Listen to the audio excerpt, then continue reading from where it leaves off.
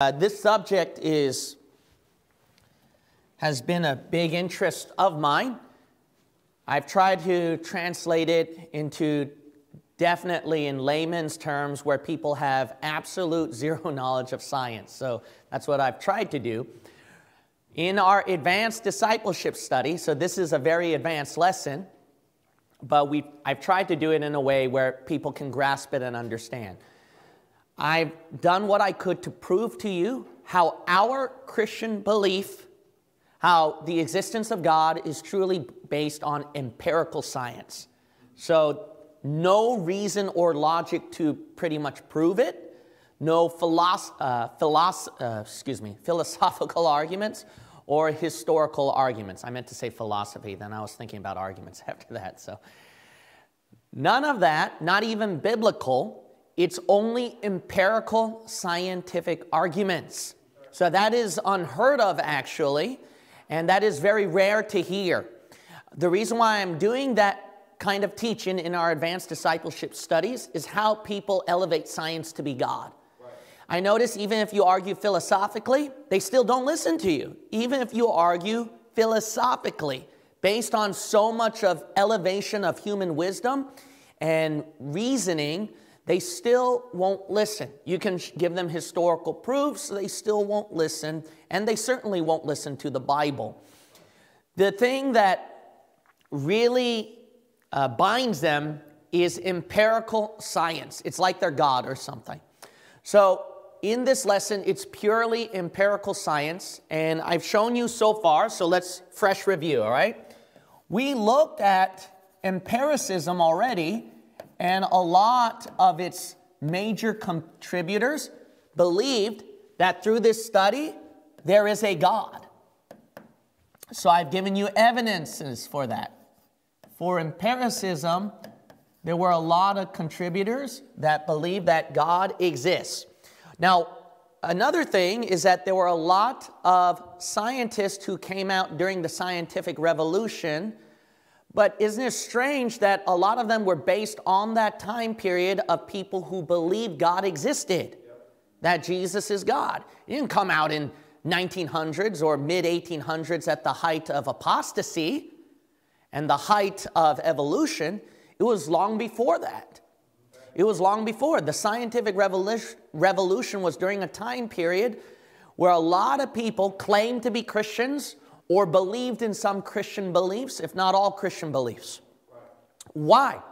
Why did science suddenly pop out during that background, that culture? It's because they believed God existed, and because they believed God existed, then every detail of His creation, His artwork, there must be a reason behind it. They want to study His handiwork, the artist's design behind every intricate detail. That's what led to empiricism.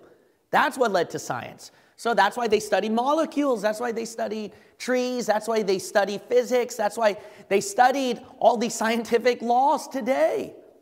Because they believed God existed and they believed it was their duty to study His creation so they can know the mind of the Creator. It wasn't because from atheism. How about that? Atheism did not contribute to that. In the scientific revolution, empiricism, where they used, remember, observation, that's the bottom line, observation of the five senses of our physical realm.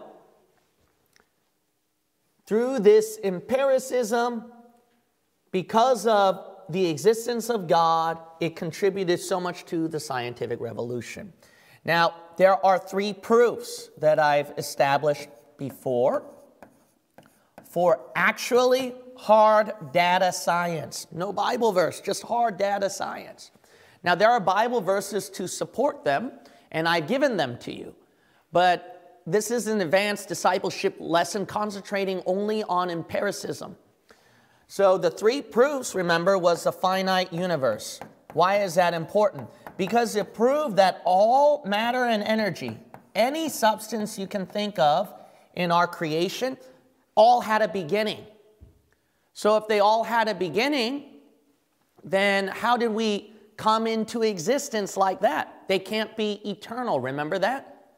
So if we argue that all substances are finite, they had a beginning somewhere, the question then comes, who put those substances into place? People say we came from the Big Bang. Then you just simply ask them, where did the Big Bang come from? And then, well, it came from hot plasma. Where the hot plasma came from? Well, it came from gravity. Where did gravity come from? Et cetera, et cetera. And no matter how far back you go, if they hit that original, the very first substance that they reach, that first substance cannot be eternal. That's the bottom line. Everything is finite, okay?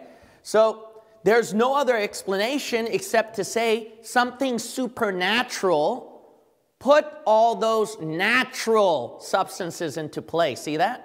There's no natural explanation. That's the bottom line.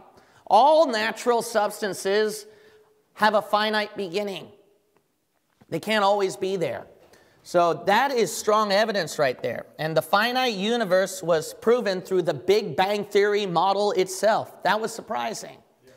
Through the Big Bang Theory model itself. The second one was the fine-tuning argument. Fine-tuning argument is basically another word for AKA intelligent design. So, but more specifically, every part in our universe is basically fine-tuned in a way, is built into a way that if it was basically 1 degree off and another part, another degree down, and then another part in the universe is just a little bit off, then you can eradicate life. So that's strong right there. It can't just be something naturally put into place.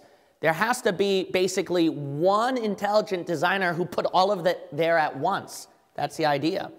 The third proof is DNA, which we're covering. Now it's DNA. All right, let me explain the DNA part, and then after that I'll explain more on empirical arguments that will build up our Christian faith. So this will be on the book, The God Hypothesis, page, The Return of the God Hypothesis, excuse me, page 177. There we go. All right. So he says right here on page 177, so notice that picture there, right? So I'm going to make a long story short. So you see these letters there? So, excuse me? Can you zoom in? It's harder to contrast with the light. Ah, I see what happened here. Okay, I did it this way. That was my fault. I should be doing it this way. How's that? Thank you. All right, thank you. All right. Now, when you look at these letters, that's how our DNA is built. Now, DNA basically picture like volumes and volumes of encyclopedia. So each and every letter in your encyclopedia that's written is built to convey a message, correct?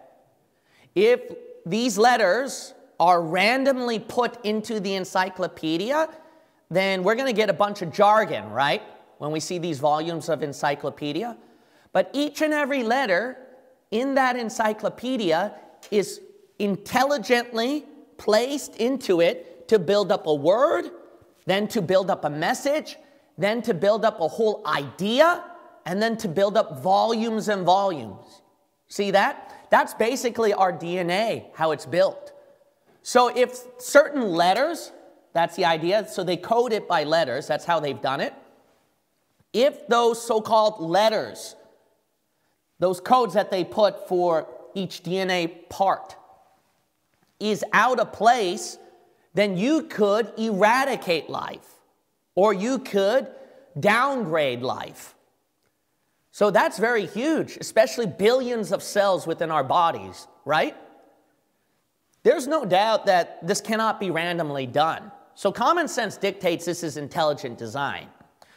But this is even more detailed because scientists, especially evolutionists, they always try to figure out, no, it can be naturally done. It can be randomly done. No, that's not true. This proves right here, this has to be intelligent design, intelligently designed, not just random. Because here's something you need to see.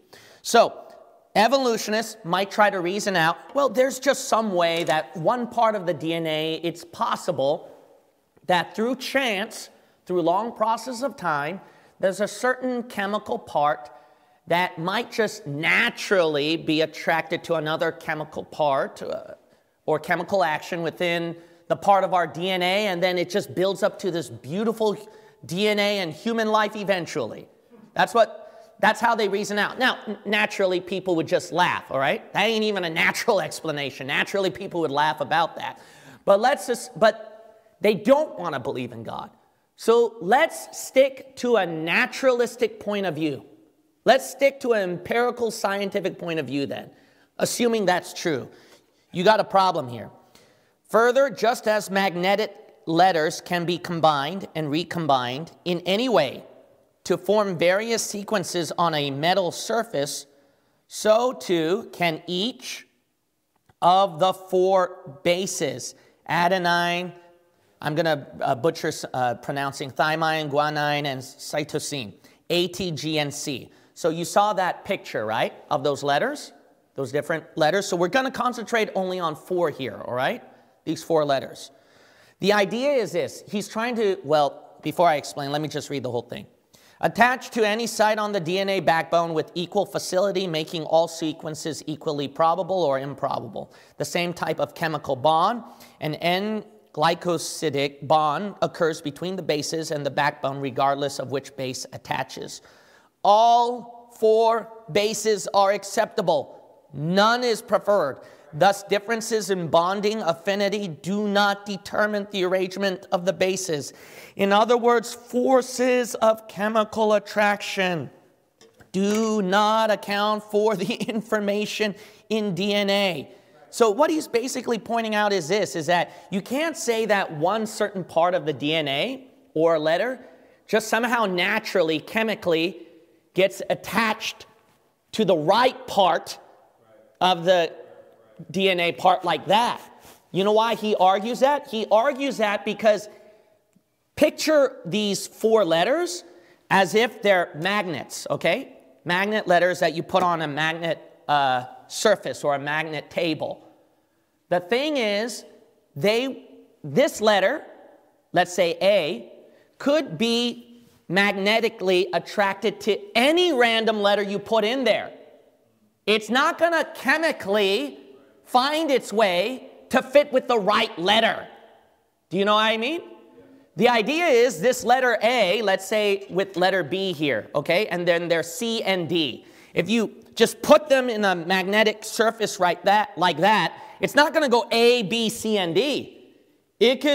This letter A could go with C or D or B or anything. Why? Because they're all magnetically attracted to each other. One letter wouldn't happen to find the right letter to go in sequence, and the other letter won't go to the right letter next in sequence like that.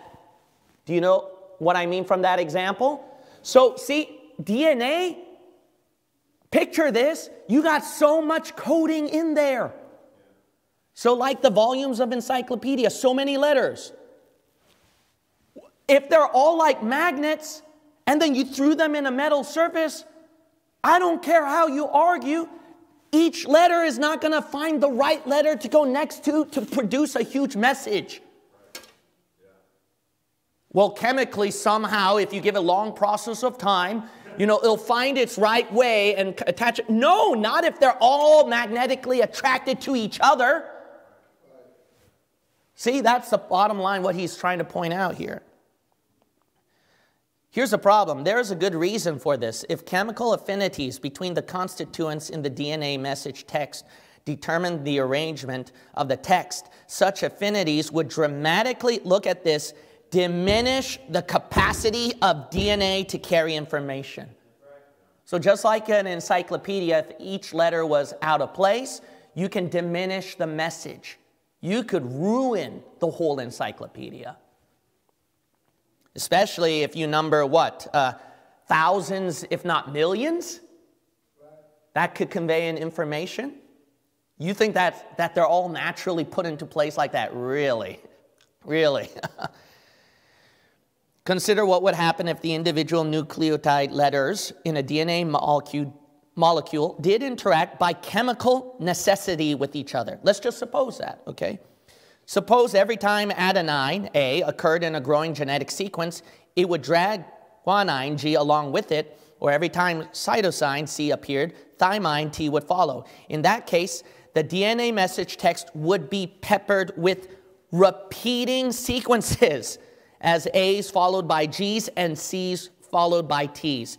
In other words, even if you were to argue something like that, it still wouldn't convey you the whole complex message. It would only do just 2 letters or 3 letters at a time. It wouldn't properly turn it into a full word, let alone a whole message or a whole encyclopedia. Each letter won't find its way in the right place to produce a huge message. That's the bottom line. So this is very powerful, DNA. All you have to do is DNA, and then you believe in intelligent design. That's it. That's the only evidence you need. That's the only evidence you need. So it's extremely powerful. All right, then. Now, I have a problem. Whenever I teach this subject, because I get excited, I lose my voice. So I better lower my voice, okay? All right. So we see empirical, hard scientific data, guys. Hard scientific data on DNA, all right? So it demands intelligent design, not natural, all right? Not by itself, not by chance or time. I don't care how much chance or time you put in it. These 3 things dismiss chance with time. It eliminates something naturally by itself. Natural or necessity. Hard scientific data eliminates these 2. So then, what's the only thing? What's the only, there's only one. Only one. Only one.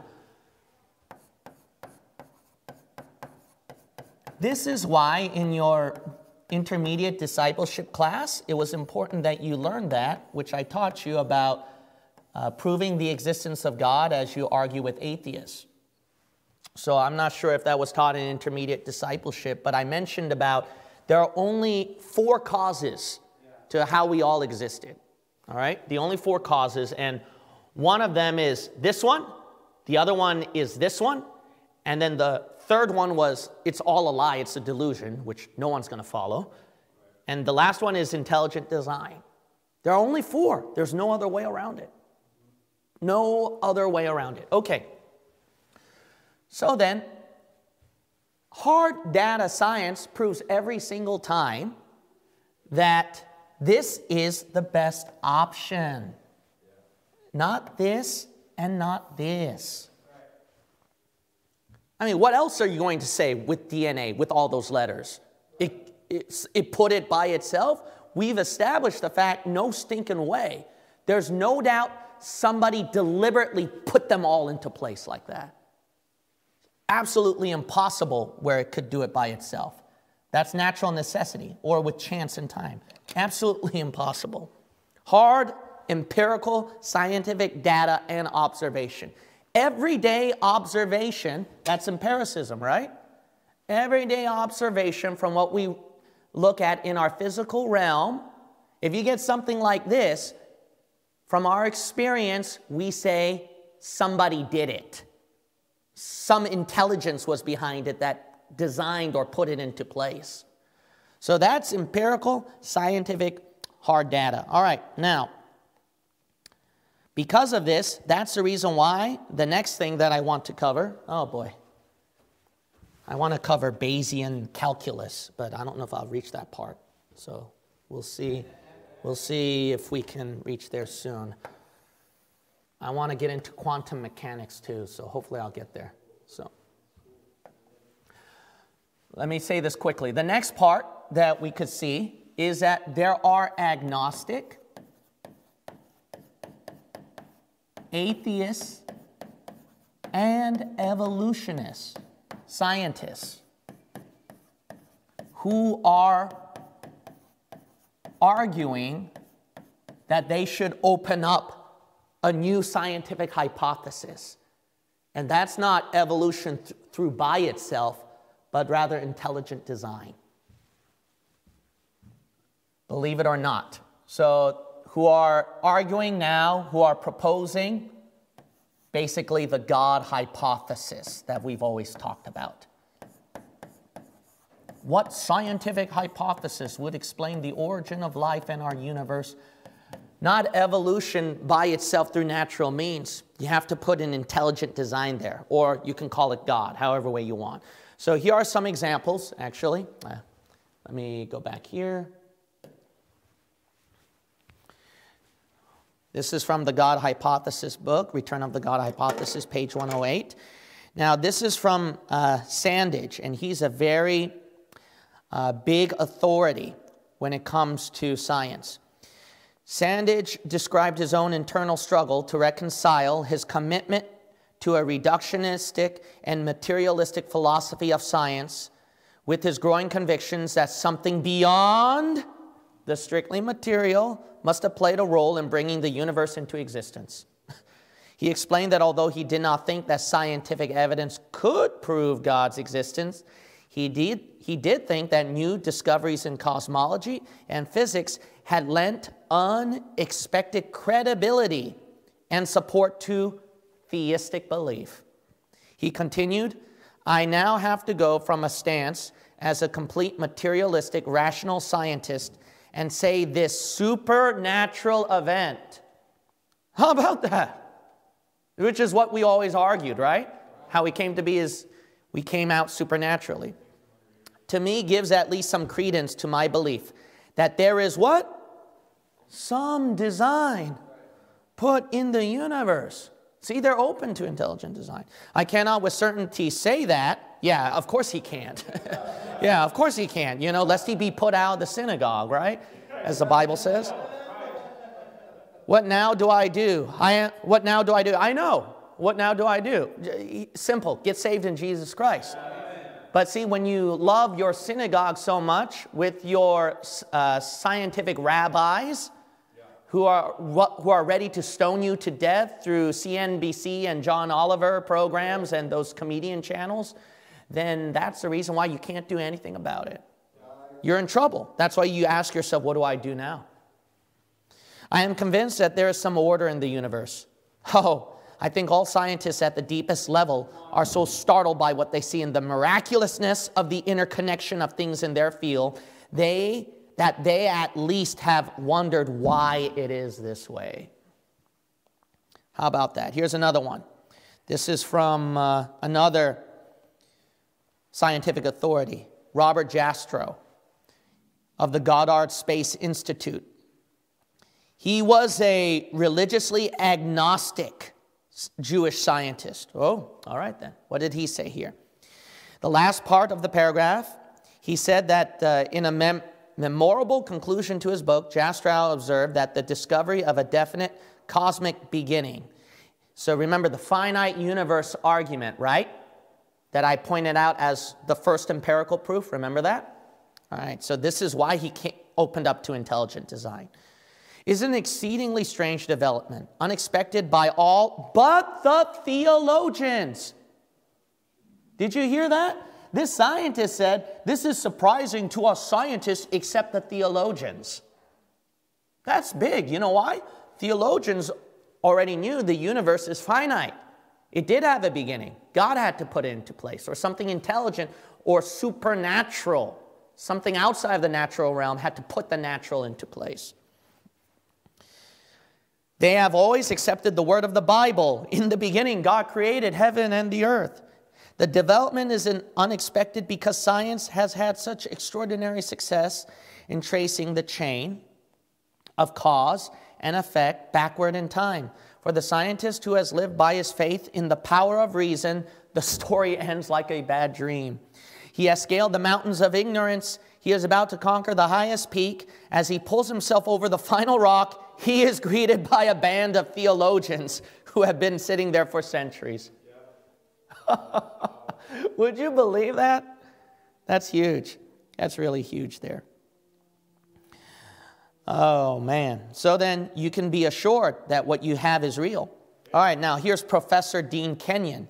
He was an authority on chemical evolutionary theory. Okay, so this guy knows about the actual chemical stuff. genetics, etc., on how life was formed. And the scientific study of the origin of life. He held a PhD in biophysics from Stanford, had done research at NASA, and had published numerous scientific papers on the origin of life. Skipping down, in Biochemical Predestination, Kenyon and his co-author, Gary Steinman, argued that life might have arisen as crucial protein molecules first self-organized without assistance from DNA, as a result of purely only natural forces of chemical attraction between the smaller amino acid subunits out of which proteins are made. Oh, whoop-de-doo. But then here's the problem right here. Yet by the late 1970s, Kenyon himself began to question the plausibility of his own theory. Why? Experiments increasingly contradicted the idea that functional proteins could have assembled themselves from their amino acid building blocks without pre-existing genetic information in DNA directing the process. In other words, somebody else already had to put that genetic information in the DNA to begin with so that the DNA processes could naturally go smoothly. See, somebody already had to put it into place. That's the idea. It couldn't just do it by itself.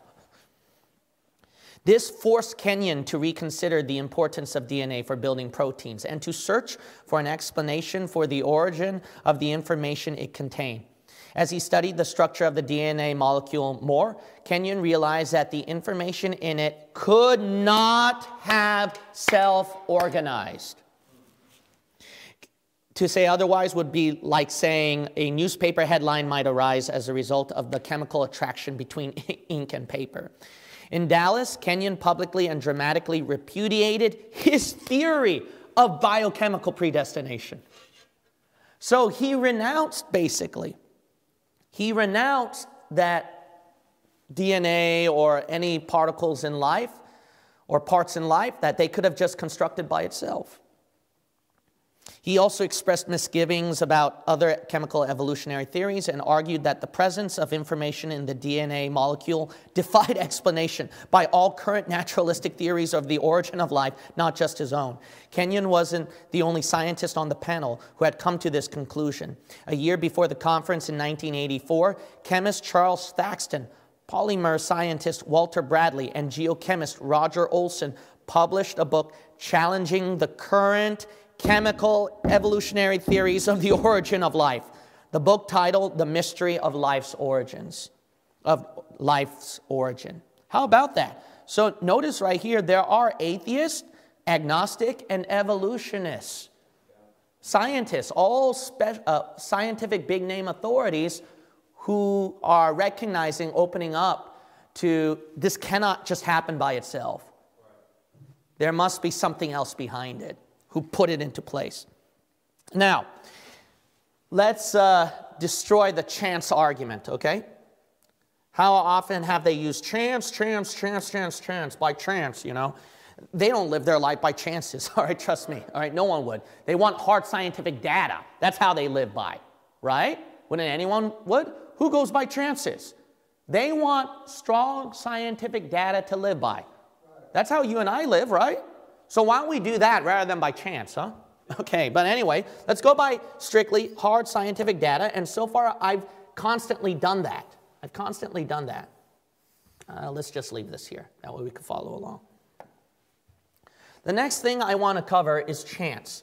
So basically, they argue that, you know, basically this substance, all right, so I use substance very loosely, okay? I know that you can put other scientific words for it, but just call it substance, all right? That's basically all matter and energy or anything you can think of in our universe, in our creation.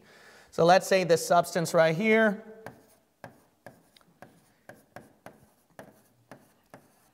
through a long process of time, it could eventually produce, hey. But, you know, people don't even believe in science, so they wonder if they're this, or they're like this, or, you know, they're like in between, or so, you know, they're not even scientists anymore. They're in la-la land. Like they've always done at the beginning anyway, all right? But besides that, the bottom line is that this is supposed to be possible, if you give it long periods of time, through long periods of time, it's possible that certain substances, that they'll naturally meet the right substance and then combine and then evolve into something higher, and then that higher thing, through long process of time, will come out to what we are today. But here's the problem. Nobel laureate Christian de Duvet, a leading origin of life biochemist until his death in 2013, this is page 176, categorically rejected the chance hypothesis. So he rejected that scientific hypothesis of chance. Why? Precisely because he judged the necessary fortuitous convergence of events implausible in the extreme.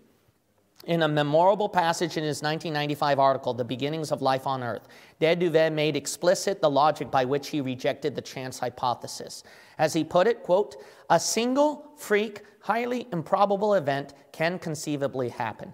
Many highly improbable events, drawing a winning lottery number or the distribution of playing cards in a hand of bridge, happen all the time, but a string of improbable events, drawing the same lottery number twice, just even twice, or the same bridge hand twice in a row, does not happen what? Naturally." This is from leading origin of life biochemist. He gave you something very eye-opening, all right? I don't know if you caught that. What is this? He said, he specifically said, this is not natural. That's key, natural. Wait a minute. What are scientists trying to do to prove how we came to be? Naturalistic explanations. Naturalism. Natural. Isn't this a contradiction? Yeah. Duh. These are PhD people we're talking about here. See that? This don't make sense. They just contradicted themselves. Yeah. So scientifically, see that? We're more natural then. Believe it or not. Yeah. Christians reject naturalism. To be quite honest, we're more natural than you. Because naturally, we know that if something powerful, something outside of it, something intelligent, put it into place, then it will happen. That's what we know.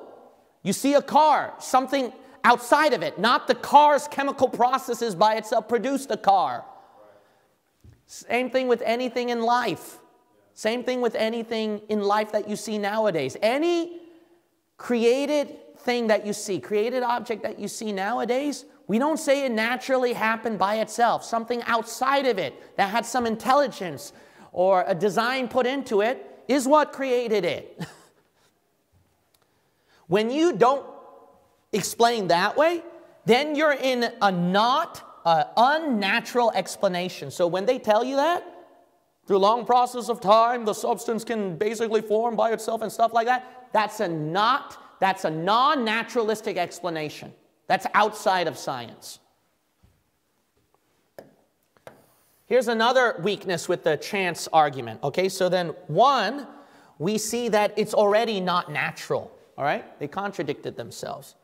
Here's the second problem with the chance argument.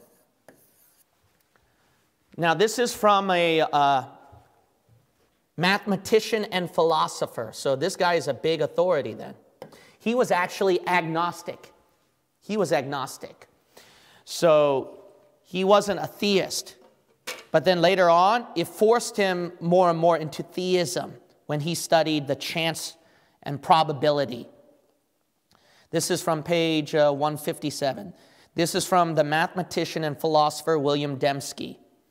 He mentioned this, has developed a theory about how we detect the activity of intelligent agents and the effects they leave behind. His theory helps explain why the fine-tuning evidence suggests design to so many physicists. It also reinforces the conclusion that the fine-tuning of the laws, constants, and initial conditions of the universe does indeed point to a designing mind. In his groundbreaking book, The Design Inference, Dembski explicated the criteria by which rational agents recognize the effects of other rational agents and distinguish them from the effects of unintelligent natural causes. This is what he says. According to Dembski, systems, sequences, or events that exhibit two characteristics at the same time, extreme improbability, and a special kind of pattern called a specification indicate prior intelligent activity. According to Dembski, extremely improbable events that also exhibit an independently recognizable pattern or set of functional requirements, what he calls a specification, invariably, see that? Always result from intelligent causes, not chance or physical chemical laws. That's big. So then he brings several examples, and what I'll do is, you can just read that if you doubt me, but to save time, because I don't have much time, and because I want to make it easy for people to understand, I'll explain it. Okay, so specification. The idea is this. If you see some kind of thing, okay, substance or action, okay? So anything in life that's improbable.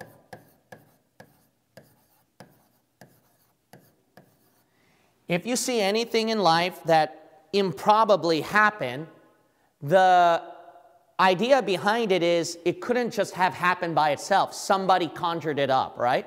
So let's say that you got money in your wallet, okay? And then let's say you got safe code passwords in your computer. Everything's locked up, foolproof, all right? There's no way that it's going to go away or something. But all of a sudden, you know, all the important information that you have is gone from your computer. Now, obviously, you're not going to say it just did it by itself. What you're going to assume is that there's some intelligent design behind it. The simple answer, you got hacked. Yeah. See, that's the thing. You're not going to say, well, the computer just somehow let loose a code and then this happened, and go into quantum mechanics to go through La La Land and explain any possible theory on how you could have lost it. No, common sense from people. If you see an improbable event happening, then you automatically assume somebody did this. That's the idea. But this is stronger when you add an independently recognizable pattern. And it is even more so when it has requirements, functional requirements. What does that mean? What that means is this. From independent experience, from what you saw before, if your independent experience matches with what happened with that improbable event or thing or whatever occurred, if there's an independent experience that matched with that, that proves even more so intelligent design, where somebody did it. But you add that with, okay, there are certain requirements needed for this thing to happen, for this thing to work. Like there's a lot of things that require it for this thing to happen or to work. More so, somebody did it. More so intelligent design, okay? If you look at, and he brings up examples of Mount Rushmore, and then you see the faces of the presidents, you're not going to assume that through long process of time, through rain, and then all the scientific processes working, that those faces came out in that intricate detail. No. Why? Because one, that's improbable, okay? Number two, it builds up even more. From prior independent experience, when you see those faces, you've seen other people's artworks that matched up with those faces on the mountain. And then add to that, to have a nose, it needs a requirement of a measurement of this precise measure, and then it has to be shaped in this precise measure, followed by where you got to make sure it's in the right distance, followed by, see that? You add so many requirements that will work, that will turn into that face. No stinking way it naturally happened. One thing, if, let's say, you see letters scattered all over the floor, okay? A little toddler was playing with the letters, and then the letters were scattered all over the floor. I mean, good chance that you might see the letter cat, C-A-T, randomly, if you throw in a bunch of letters. But good luck if it says Cat in the Hat by Dr. Seuss. No random way is that happening. Why? Too many functional requirements. All right? So when you add this, this proves intelligent design. So this is a... So notice right here, we already have scientific mathematical explanations. Wow. That's hard data. Hard data so far. Hard data. How are you going to go around that? All right, now let's go to quantum mechanics. Yay, okay. Or gravity first, let's see. Okay. Okay, come on. Get there, get there, get there. All right. All right, let's go to, first of all, the gravity argument. Okay.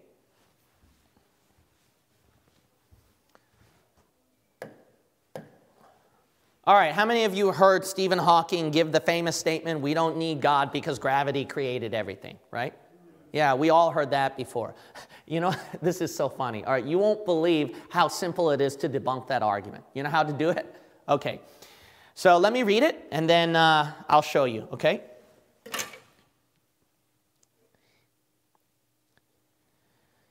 He mentions right here, let's see if the next page will also show it.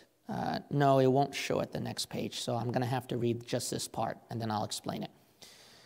Mass energy and an infinitely strong gravitational field, since at the singularity, so page 117, the mass energy density and the strength of the gravitational field would also have approached affinity.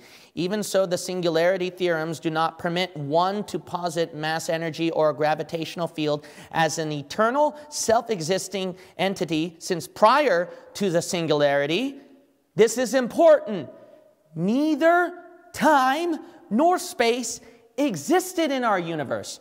And without space, mass energy, that includes and a corresponding gravitational field, would have no place to reside.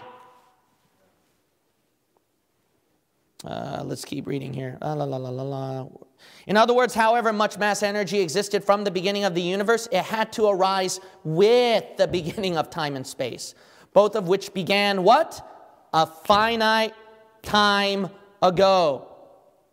Thus, spatial or temporal singularity prevents, as Davies noted, any physical reasoning about a prior state of the universe through such an extremity, and thus that extremity or singularity does mark the beginning of the physical universe itself. He mentions right here, moreover, insofar as the space-time singularity marks the point of origin of the universe from nothing physical, cosmological models based on solutions to the field equations of general relativity seem strangely reminiscent of what theologians long described in doctrinal terms as creatio ex nihilo, creation out of nothing. Some of you may have heard that in Bible study class before. Notice this is what Hawking said. Stephen Hawking himself, the last underlying portion here. The actual point of creation, the singularity, is outside the presently known laws of physics. Okay, so let me explain right here. Going back, I can't believe I didn't have the picture of that other reading. That would have been better. But anyway, you can look at that. You can look at those pages and the surrounding ones, and then you'll see what I mean. But the idea is this. Remember the finite universe argument we argued before? Okay, so let's go back there. What proves the God hypothesis? We mentioned the first proof is the finite universe. Why?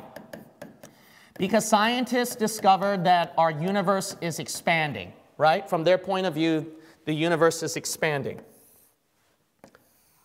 That's why they argue Big Bang, which then which shows that some point of origin, there was some kind of big action that took place and then spread throughout the whole universe. Now, you and I already can guess that is God spoke the world into existence. But anyway, we're not going to go to biblical conclusions here. Let's just stick to the empirical science stuff. So the idea is this is our universe, right?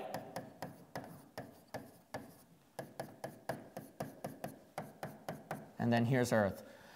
So then all you have to do to find the origin of everything is to go backwards, right? The universe keeps expanding, expanding, expanding. So all we have to do is just go backwards then. So then we can go backwards in time and find the point of origin. So by going backwards, they reach what they call a point of singularity. This is what they call it. Now this is Hawking's argument. Gravity is what created everything. Oh, but here's the problem right here. When you do the measurements of singularity right there, and gravity, for it to work, the law of gravity to work itself, right? But here's the problem here. In this singularity, they say no space. Okay, no space. Then how can this even create you? Because from here we get space. But within this point, no space. But gravity to work, it needs space. Besides, matter and energy, they said, had a beginning.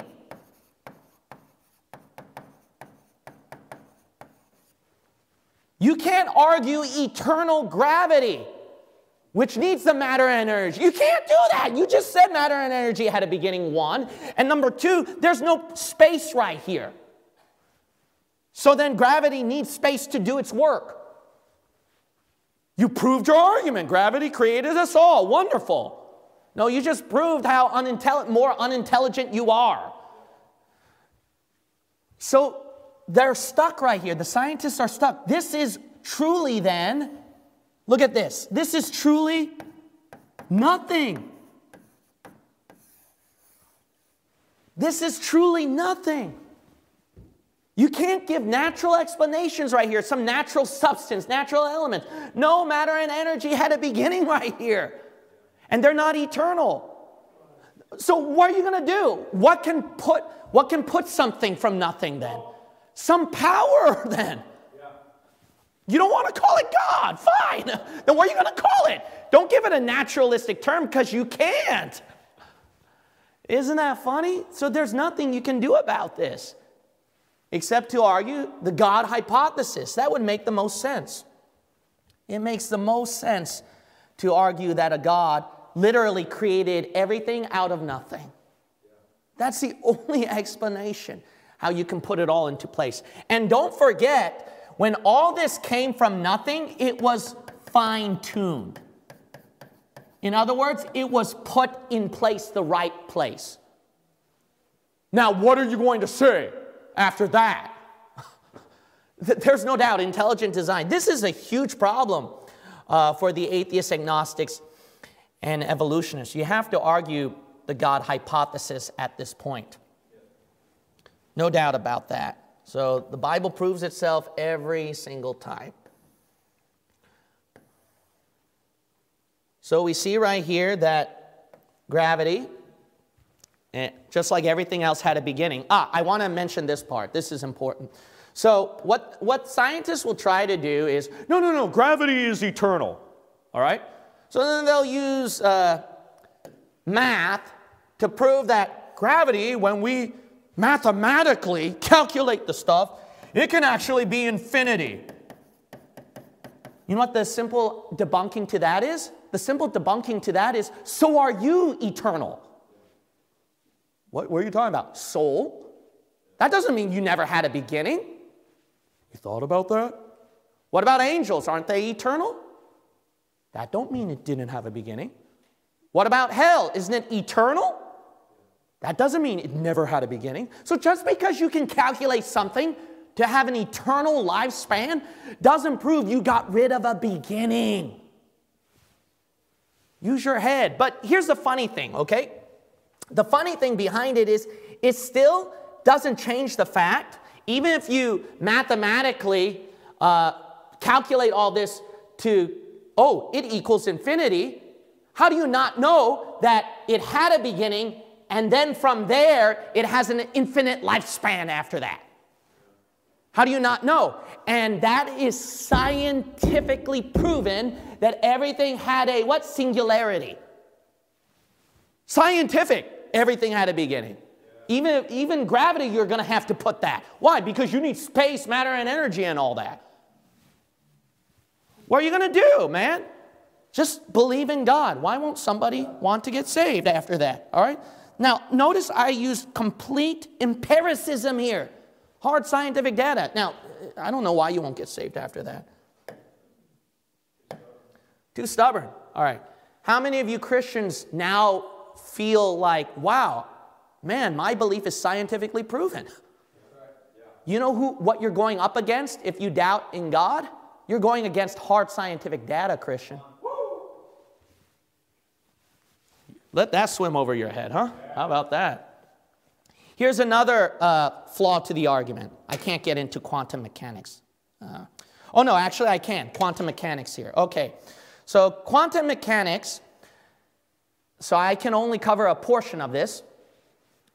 Agnostic, atheist scientists, like I told you before, they try to use math to prove how our universe came into existence, right? So gravity is one of their gods. It's one of their elements. They need that so much. They need gravity so much. They need that force. They realize that gravity is what they consider to be a force. Kind of like God of forces, right, at the book of Daniel. But anyway, you know, it's one of their gods. Now I'm getting into weird stuff. Let's just stick to science, okay? So in science, what they claim, all right? So I don't believe everything that they claim either, okay? But I'm just going by their terminologies, their playing field in science to prove a point. So I don't want some Bible believers to get upset at me either, okay? Let's return to the main point. Through quantum mechanics, and then they use all kinds of math to prove how our universe came into being, and then gravity is one of the big keys there. The laws of physics is necessary for their math and quantum mechanics, okay? Now notice I said laws of physics. There is a problem to say that what caused our universe? Oh, it's the laws of physics. That's actually laughable. That doesn't make sense. Now, for people on the surface, they might think, no, actually it makes sense. No, it doesn't make sense. I'll explain the flaw here, okay? So let's use this one, okay, real quickly. It's called a category, page 370. It's called a category mistake, okay? And then let's explain this. To see why, consider the following illustration. If one billiard ball of some given mass bashes into another billiard ball, the law of conservation of momentum accurately describes the interaction. It will even allow us to make predictions about, for example, the change in velocity of the second ball. If we know the masses of the two balls and the velocity of the first ball as required by the equation describing momentum exchange. Physicists write the law of momentum conservation as follows. Blah, blah, blah, blah, blah, blah, blah, blah, blah. All right, I ain't reading that. Nevertheless, the equation, look at this, describing that interaction.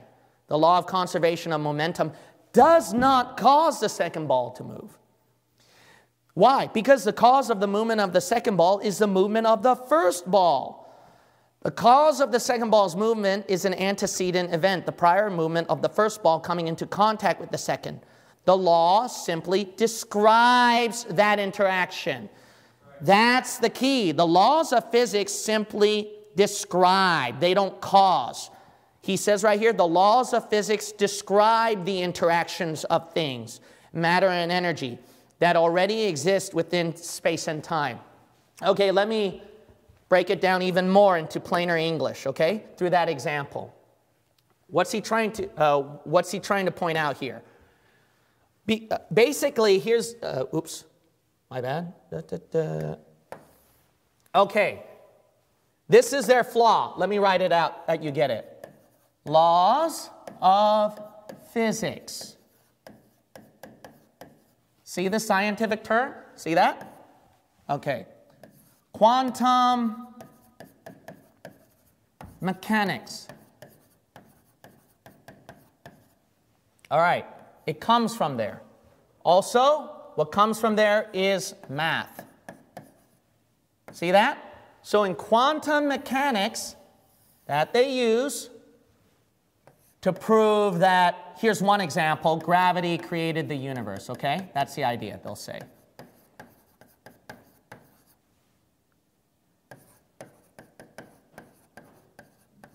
All right, what's the flaw? Look at the underlined portions here.